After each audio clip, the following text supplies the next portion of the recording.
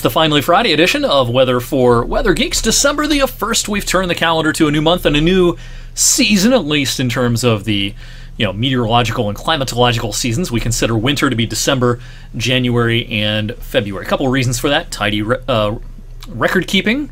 Those seasons always begin and end on the same day. The astronomical seasons, there's a little bit of variance. And it's just an easy way to remember what season you're in when it always begins and ends on the first day and last day of certain months. So with autumn in the rear view mirror now, we did a little review of November last evening. I wanted to touch on just how dry autumn was, not only locally, but in most of the eastern U.S. These are the percentage of average precipitation values going back to September the 1st. It was very, very dry in parts of the south. Around here, it was dry. In fact, it was our driest autumn season, meteorological autumn, September through November, that we've had since 1991, 32 years ago. So it was dry here, but it was quite a bit worse off to the south. Now, it was a pretty wet season across the high plains, front range of the Rockies, but east of the Mississippi, pretty dry stuff with the exception of some places along the eastern seaboard. We're into, again, meteorological winter, the 3 coldest months of the year, and our averages bottom out in terms of those 30-year averages in the month of January, around the middle of the month. Now, we just got a new set of 30-year averages a couple of years ago.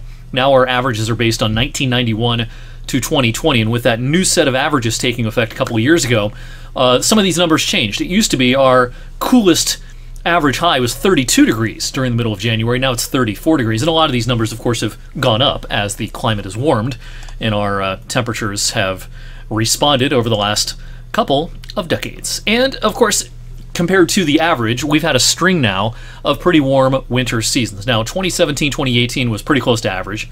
The last year was one of the warmest on record, and the warmest since early last century. It's been since the late 30s, early 40s since we had a winter like last winter. But generally speaking, ever since a flip in the overall scheme of things here during the middle of last decade, our winters have been pretty mild. We had some pretty severe winters in parts of the 2000s.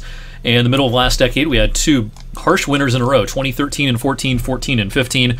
And the last handful since then have been generally quite mild, with just a couple of exceptions. Our winter forecast was released about 3 weeks ago. We're going to do an update on that forecast maybe towards the tail end of next week. As we get some new model data in, we'll take a look at the original forecast and see if we need to make any adjustments. Overall, though, as of December the 1st, I kind of like the ideas. Pretty mild December, especially the first half of December, and perhaps a much, much different flavor to things after the first of the year and heading into January and February. In the meantime, today was a wet day, although this behaved pretty much as expected, with the rain tapering off quickly during the afternoon. We didn't have much more than just a few patches of mist late this afternoon into early this evening. That was great news for the big crowds that are outside our studios right now in downtown Youngstown, with all the festivities going on, the tree lighting, the parade, the flea market, all sorts of stuff happening. I think the number was, we're expecting about 10,000 people downtown, and so the weather cooperated. That was nice to see. Now, before the rain tapered off, we saw on average about 0.2 of an inch. Pretty uniform rain totals with this event. The rain moved a little faster than expected, though, so it ended a little faster than expected. As a general rule, after about 2 o'clock, 3 o'clock, we were in pretty good shape. It was kind of chilly and pretty cloudy, certainly, but all that steady rain pushed away. Now, as we head through the overnight tonight, there can be a reemergence of some pockets of some drizzle and mist and light rain.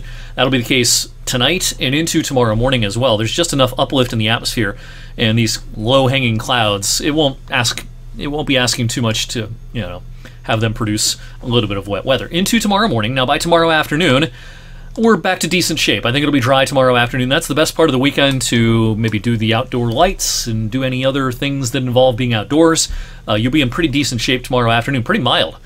Get up into the lower and middle 50s tomorrow afternoon. Now, as we head into Sunday, a couple of changes to our forecast since this time last evening for Sunday. Looks like there's going to be a little wave that comes along, riding along an old front that is going to try to produce some rain Sunday morning. Now, this is just one model here, and this is a pretty aggressive look to things Sunday morning.